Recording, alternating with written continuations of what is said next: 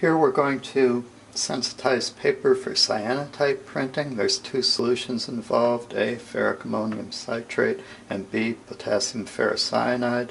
To print a 4x5 negative, we'll want about 10 drops of each chemical. So here's our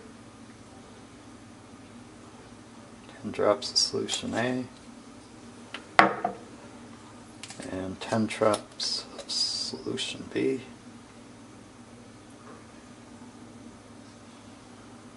And once they're mixed, we swish them around a little bit, grab a sheet of paper, and what we're going to do is pour this puddle in the center of the paper and then push it around with the brush.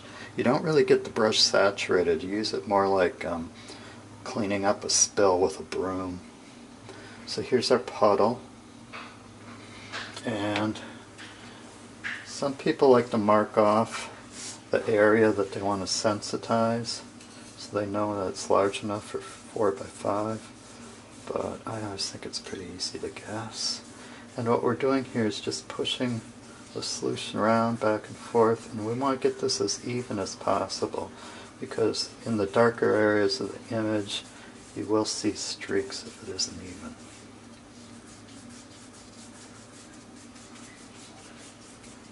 Okay, so once we are satisfied that we have that spread out, we just hang it up here to dry.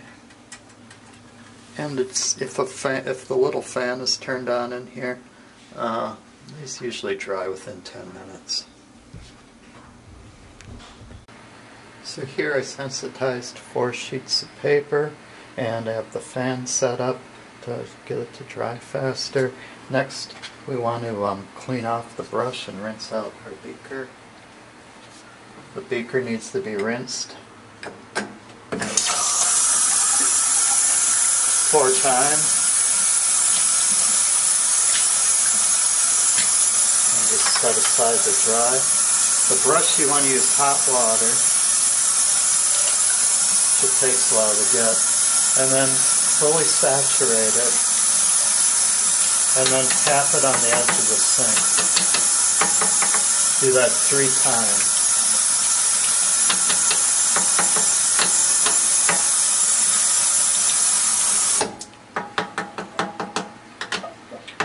When you hang up the brush to dry, you want to make sure that it has a nice shape.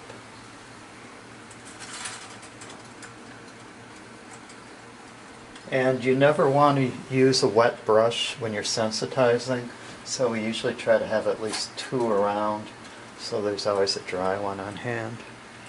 The cyanotype coating process can be done in the normal white light that we have in this room, but I would recommend turning it off while the paper is drying.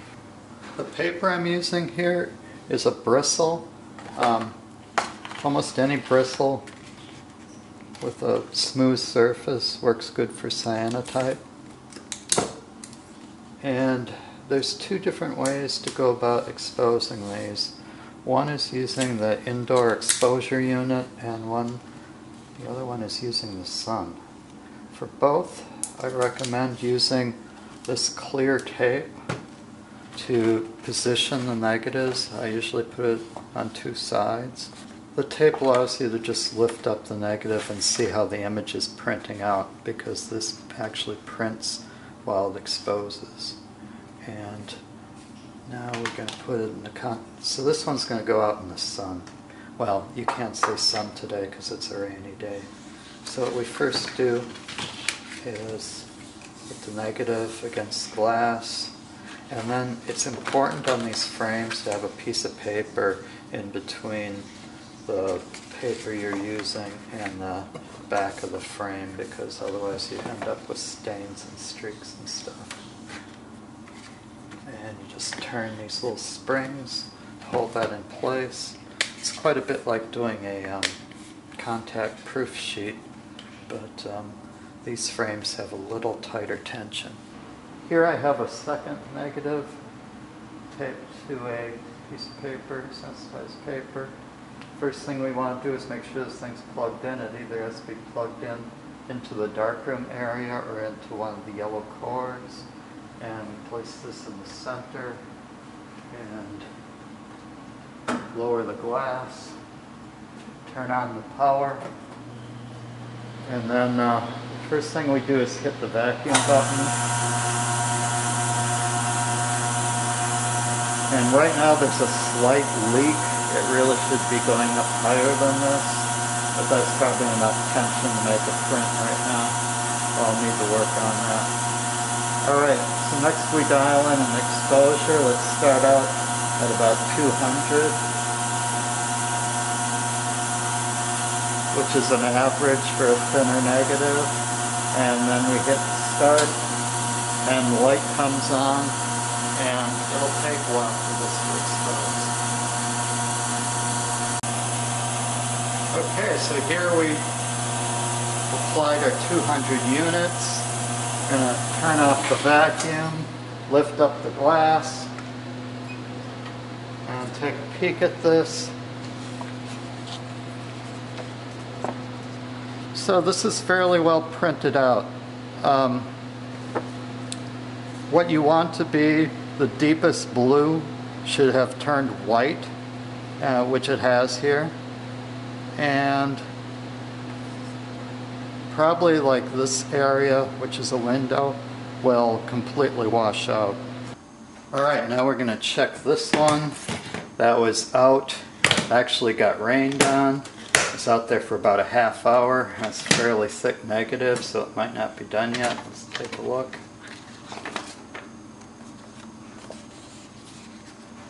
Not nearly done.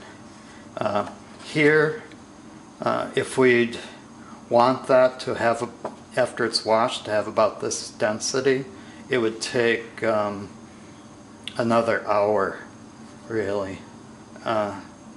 So, yeah, not a good day for outdoor exposing. All there is to processing a cyanotype is washing it in water. So I'm in the back darkroom here, and slip the paper in and slash it around a little. And you'll notice that the highlights wash out first, and then as it's in the water, the shadows will become deep blue.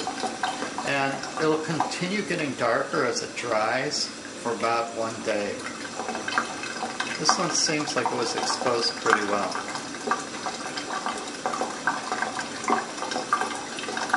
Usually you want to wash them depending on how thick the paper is. The thicker paper you want to wash for a couple minutes. This is fairly thin bristle paper, so about 1 minute's correct. If you wash it too much, the image is going to bleach out. So here this is done washing when the blue is fairly even in the border and the clear area of the negative. To dry the cyanotype, just hang it up on a line. It's important that they don't get any heat in the drying process, because that'll also fade them.